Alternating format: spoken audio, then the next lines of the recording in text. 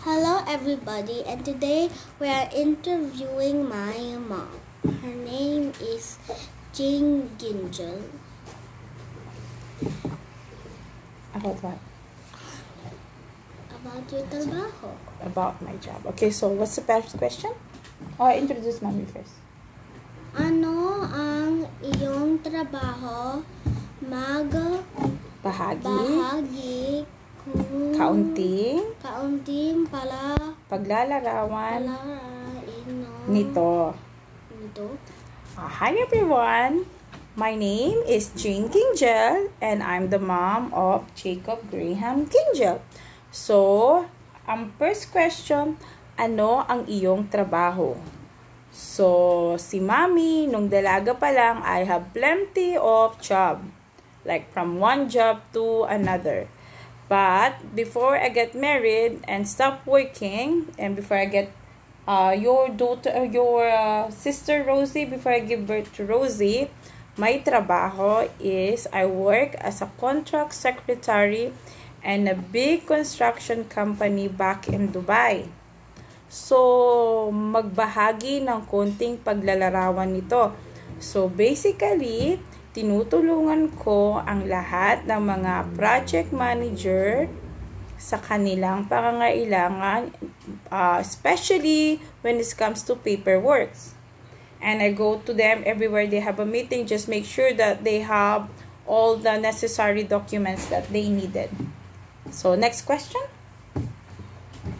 Sa iyong palagay, mahalaga ba ang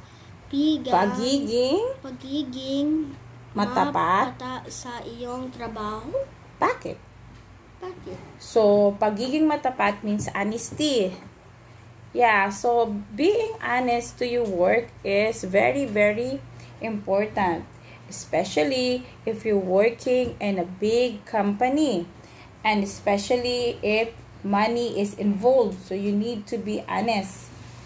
Yeah, you need to put everything in order. You need to record everything, so when your boss asks for it, you can show it to them.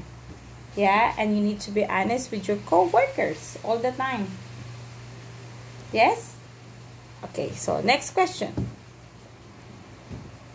Ano ang maipapayo mo sa akin na mga dapat tandaan kapag ako'y ay laki na at nagkatrabaho. So in English is, what can I advise you when you grow up and when you have your own work? First thing is, you need to love your job. You need to be good with your job, and you need to be honest, and you need to be good with your co-workers and your boss. And last thing, you need to be happy with your work. Okay? Okay. So, that's it. Bye. Bye.